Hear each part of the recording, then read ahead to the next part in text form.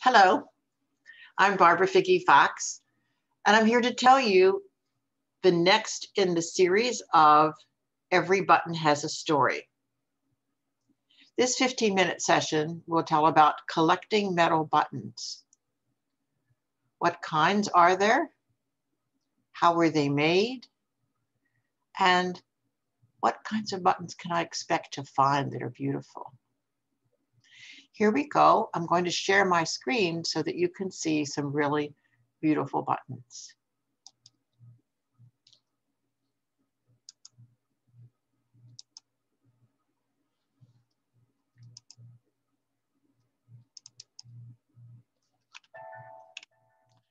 Every button has a story, and I'm here to tell you this story and hope that I could interest you in joining the New Jersey State Button Society and collecting buttons. Metal is one of the 4 dozen materials from which buttons can be made. This is an example of a beautiful metal button that was stamped out. You'll recognize it as Raphael's Madonna. We're going to focus on buttons like this that were made in Birmingham, England in the 19th century. Each is a little work of art, and they are not expensive. Large picture buttons like this could cost $15 or $20, and the little metal buttons can be as low as $1 or $2. Even though they're inexpensive, each is an example of fine workmanship made a century ago, more than a century ago.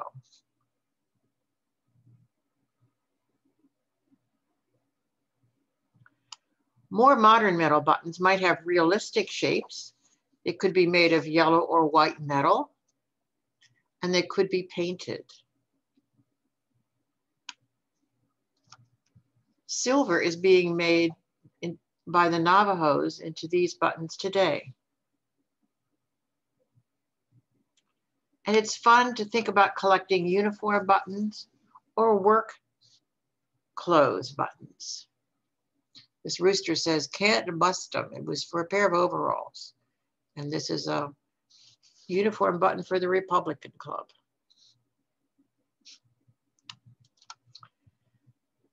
You can find metal buttons made of pewter. This Battersea pewter of a racing car is a modern button made in the 20th century. And just 20 years ago, these metal buttons were being sold in Somerset County, New Jersey. The story I'm going to tell today is about the metal buttons made in Birmingham, England. It was known as the City of 1,000 Trades.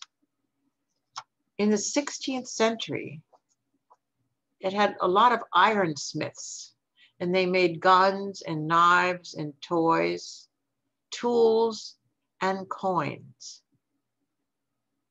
Now, Birmingham had the distinct advantage of there were no restrictive guilds, no trade union laws. And so nonconformists were attracted to this region, Protestants and Quakers and scientists. It was described as no absurd forms of wearisome servitude are necessary to give the active tradesman the right to practice his art here. The atmosphere of this place is free to anyone, and the consequence has been that it reaped the benefit of active talent flowing in from all quarters. Indeed, Birmingham's laws, or the absence of them, encouraged innovation. The city attracted free thinkers of all stripes, like James Watt and Erasmus Darwin. You can tell that Birmingham was a city of innovation because residents submitted 3 times as many patents in the 19th century as those of any other city in England. You could even call it the Silicon Valley of England. Even into the 20th century, the free thinkers settled there: Conan Doyle, Tolkien, W.H. Auden. Now, because of the way the industry was set up, the skilled workers often worked in small shops with their living quarters on the first floor and the workroom on the second floor. But soon the big manufacturers, like the owner of this mill, found a way to divide up the jobs using hand-operated machines so that even the children could help. One button could be divided into, the work of one button could be divided into 50 to 70 different operations. Here's how that worked to transform sheets of metal, copper, white metal, gold metal, into coins and then into buttons. First, you had to have an artist to take a design and engrave it onto a steel die. They would take a painting or a sketch and carve it into iron and test to see what it looked like with clay, and then surround it with an iron band and put it in a kiln to harden it. And they would cut sheets of tin, aluminum, brass, or copper into circles. And here, a guillotine-like weighted machine stamps that pattern into the metal circle to make a coin or a button or a buckle. If it looks like the French head chopping device, the guillotine, that's because this machine came before the guillotine and the guillotine was fashioned after it. When Charles Dickens visited these button factories in 1852, he thought that it was just marvelous. Loud falls the stamp, the whirling lathes resound, and engines heave while hammers clatter round. What labor forges, patient art refines, till bright as dazzling day, metallic beauty shines. Now, patient art refining means that somebody has to trim and polish and sand the rough edges of the circles that were stamped out. Often this fell to the sons of the dads. The children worked in the factory. And again here, children worked on with mothers. The women's job was to solder the shanks. She made a shank by taking a wire and cutting it and flattening the points. And then another woman, if she was in a factory, would add the solder and bake it on an iron plate. Now that factory owner we saw, Matthew Bolton, figured out how to divide the labor, partly by using handheld machines, so that it wasn't hard for one person to do their one task. And that's where child labor came in. Now, Charles Dickens, when he visited these factories, he thought it was perfectly fine for the children to be working with their parents, because after all, they were safe and working with their parents, and it was only a 10 or 11 hour day, and they did have Sundays off. Now, you and I might think that this is pretty awful, but think about Charles Dickens's background. He, when he was a child, worked in a boot black chemical making factory. So I guess the button makers' quarters smelled a lot better than the boot black factory. And that was the way it was, of course, in the 19th century. So the result with, now that buttons could be mass produced in the 19th century, the result was that middle-class women could now afford them. They could buy a dozen buttons and use them on one dress and then take them off and use them on another dress, partly as decoration. Before then, it was the men who were dressed in beautiful silks and velvets that wore the beautiful buttons. And now buttons are being mass produced in Birmingham. So here's a picture of a woman wearing these buttons right down her dress. On On the right is a picture of a woman who grew up, who had a house in Trenton. It was the Kuser Farm Mansion, Teresa Kuser, and she's wearing those metal buttons. Looks like she has more than a dozen of them. Some women would have the same size button with a different pattern on it. So for instance, she might be a fan of history and have different patterns of history, like this William Tell button. Or perhaps she would have a little, for as a realistic mother, would show a baby misbehaving. This button is called Creeping Baby, destroying a meal that's set for the table. But you see how each of these buttons, like the Raphael Madonna, was stamped out using that guillotine-like machine. William Tell is perfectly plain, and it has a plain, it's attached to a plain back, but Creeping Baby has a border. And you can see the size of it, about 1.5 inches tall. Other examples of metal stamped buttons, including the back of this one, Cupids were a favorite subject. And the back of this one has a kind of a heart design. Two more different examples of metal buttons. And here's one that is pierced, where we don't even see the back. It was just cut away.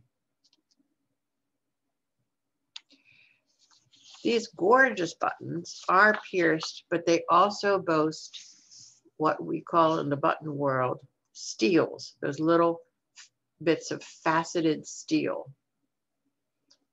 Most of these buttons are pierced. You can see through them, although this one isn't. Here's the whole tray, so you can see the array of them and the size. There's a penny that shows the size.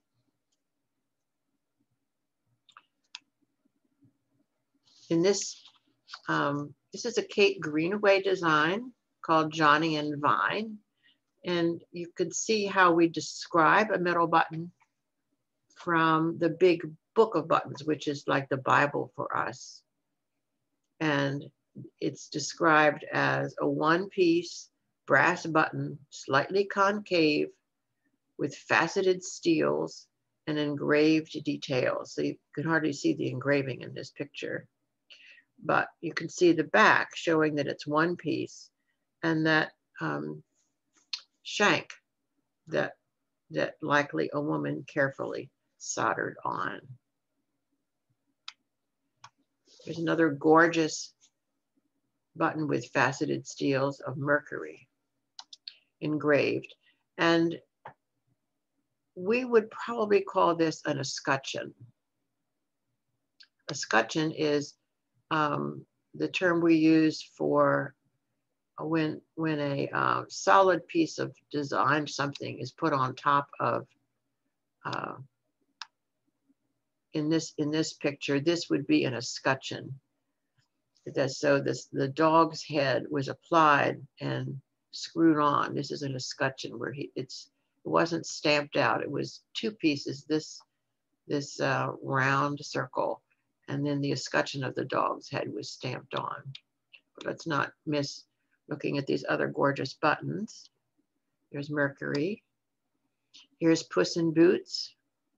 Again, this is pierced and yellow metal and faceted steels, but in a different pattern from usual. A chariot driver, alternating faceted steels with the stamped out pattern. And here's that gorgeous card of dog buttons. So some of these pictures I've shown you came from other collections, but this is a card that I inherited from my grandmother, who collected these in the 1940s and 50s. And since then, some canny craftsmen have tried to make counterfeit buttons like this, but I know that these aren't counterfeit because they didn't counterfeit any in the 40s and 50s. Here is an escutcheon, a stamped brass figure, and you can see the back of it. That's how you can tell an old button usually by how the shank, what the shank looks. That's a really old shank. And this is an interesting example of a source. Now, when I saw this button, I thought it was the Pied Piper, and I was all prepared to tell the story about the Pied Piper of Hamelin not being paid and seducing the children to follow him until they were swallowed up by the mountain. But then I discovered somebody had done the research and decided that it came from a painting. This painting by Louis Robert, The Arrival of Harvesters at the Pontine Marshes. This is quite something. And here you see this figure, which they took out of the painting. And he is playing the bagpipe. Actually, he's playing the accordion here, but they gave him a bagpipe. Well, maybe that's a bagpipe. Who knows? But that's the excitement of looking up your button and saying, trying to find its history. It's really fun.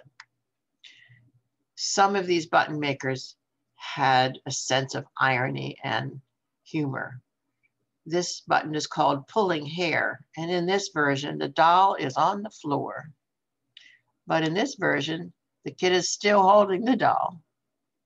One is more valuable than the other. I forget which one. I get to look it up, and that's fun too. So collecting buttons is fun. And I hope that I can help you to explore the world of button stories. I'm here to help you, buttonsinnewjersey@gmail.com.